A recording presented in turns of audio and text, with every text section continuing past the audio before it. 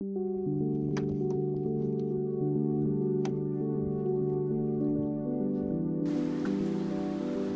had been a dream of mine to go to Sweden during one of my weekends or days off, since I spent a lot of time in the general Copenhagen area, which is really close to Sweden. For once I decided to act on it. It happened to be on a very rainy day, and the whole theme of this video is going to be that I actually had a lot of back pain during this trip, so that's unfortunate. But before I went, I got some really delicious takeout. I always feel like treating myself when I'm out in the city.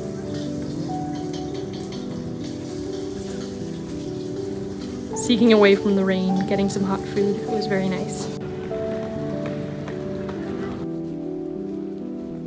Found a Converse shoe on the floor. I had some time to kill before the bus went, so I spent the time in the local library. Just really spent some time feeling bad for myself and my back pain. But there's beauty in the world. So I got on my Flixbus and looked at all of the busy tourists everywhere outside in Copenhagen. It's not a very long trip, I think it's about an hour.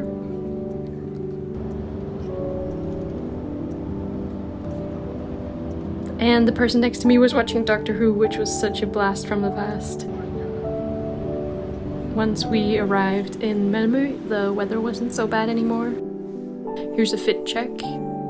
Trousers layered underneath a dress with a sweater on top and a raincoat from Muji, and then this leather bag I found with a bunch of keychains on it and my Fjällräven Kunken backpack.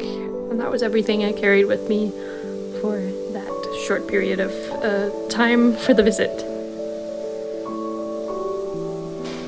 I always love going to grocery stores. I found all these cool things. And there was a really beautiful sculpture in the area that I went and explored. So I don't know if this is a really touristy thing, but I just thought it was really interactable.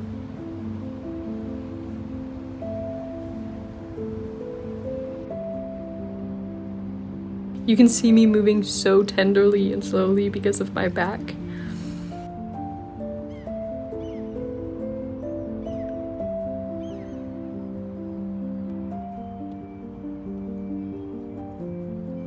My whole plan was just to go around and explore, and I'd looked up a few thrift stores ahead of time.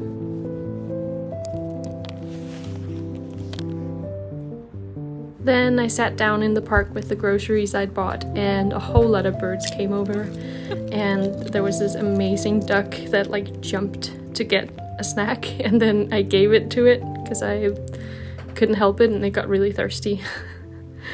And there was this other bird that got really close to me. It was very magical, even though I was sitting there kind of overwhelmed with all of my stuff on my personhood and my back pain.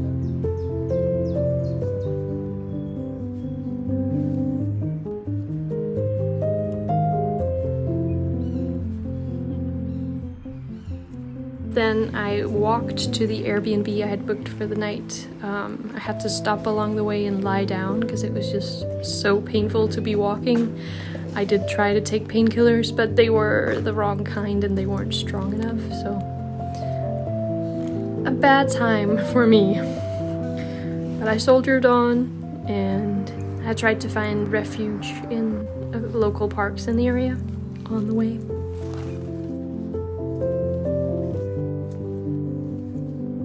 Once I arrived, it was kind of weird. The guy lived in the Airbnb as well, which I wasn't expecting. I hadn't really looked that much at the ad, but yeah, so I had felt like I had to be very quiet. And actually I'd planned to talk to the camera, but as you can see, I'm in so much pain and I'd feel really awkward bringing out the camera and talking. And also my normal camera didn't charge, so I didn't bring it. The next day though, I got clarity of mind and I bought these extremely good painkillers that I know for a fact work on back pain because my dad uses them. This one was a really pretty pink version, and it helped me move around and feel like a normal living, breathing person for the rest of the day. So it really saved my ass. I got on the bus. It was really confusing. I just copied someone in front of me, like held up a payment card to a payment stand, and I just hoped that I didn't have to check out again. So confusing. And this street had jeans for decoration, so I thought that was noteworthy.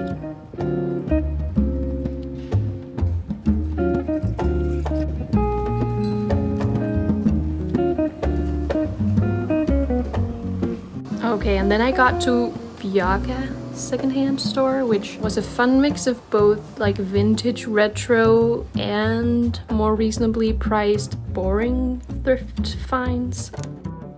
I did find those cow shoes. They were too small for me. I was really sad. They were so cool. These shoes were so cool as well. I love weird hiking type shoes.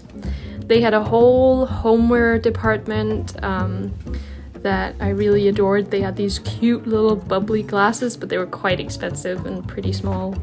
And it felt impractical to bring glassware all the way from Sweden back to Denmark, so I put it back. And then they only had acrylic yarns, so I didn't go for any of those, and I didn't really like the colors either, except for this one pink that I was a little tempted by, but clearly not enough. And so on I went into I forgot the word for where you try the clothes on. I had found 2 lunch plates that I thought were adorable and a whole bunch of clothes.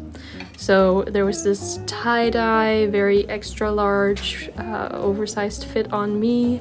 I loved the colors and the feel of the fabric. I was debating whether this one was too sweet or not, but I really liked the cut and the colors. Then there was this light purple, amazing cotton sweater that I really liked. It had a seam down the middle that was gorgeous. And this nightgown that the fit wasn't very good on me, even though I really, really loved it. If it were a few sizes bigger, I would have gotten it.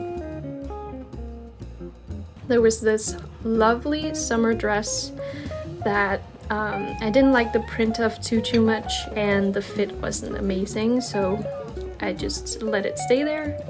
This skirt technically fit really well, but I felt very constricted in it, and I didn't feel like it was flattering on me. Then I found these boxer short type shorts in the men's department, but I felt like if I actually wore them out, they would look a little too diaper-ish, and they made this like V fold that I wasn't into. Then I found these striped little short cute pieces, but it had a weird flap on the back and it didn't feel like I could move around in them, and so I would only wear it privately, and they were too expensive for that, I felt like. So I didn't get those, even though they were cute. I ended up deciding on getting these 3 pieces and these 2 plates. And then on the way out I actually spotted this amazing reversible sand colored and white sun hat that I grabbed after I'd paid for everything. And then I spotted these men working on the roof of a building. They were cleaning the windows on the roof. I thought that was so scary and cool. And I went into a different secondhand shop and I found these amazing running shoes in neon yellow. And I've been looking for a pair of neon yellow sneaker type shoes for so long, and I immediately loved them. And I found a bit of pink yarn that I might knit socks out of. And I thought it was about to rain. They had all of these amazing vegan products, and I tried out this licorice ice cream that we don't have any vegan versions of in Denmark. Hallon. And I just walked around for a bit. I felt like it was about to rain. Sat in a cemetery. This was my view. Looked at all of the stuff that I'd gotten. I always think that's the really satisfying part.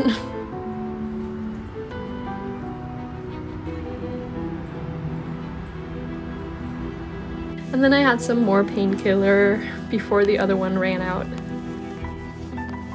I thought this was such a beautiful spot for a gravestone.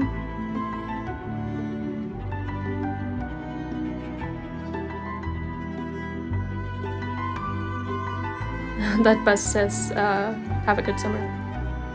And my Flixbus got delayed for an hour, but luckily I didn't have any connecting flights, so to speak. I was just going home. But it was still annoying, because I didn't know what was happening.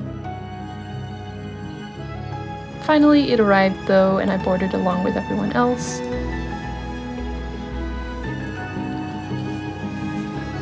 It was fun to see the city from a bit higher up in the bus, places that I'd just been walking around in.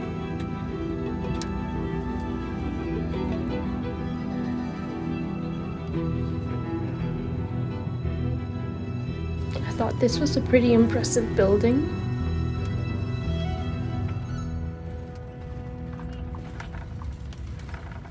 Oh, I loved the pink of this building. That's why it's in the thumbnail. I always love traveling and seeing different color choices and architectural differences between countries. You can always kind of tell that you're in a new country.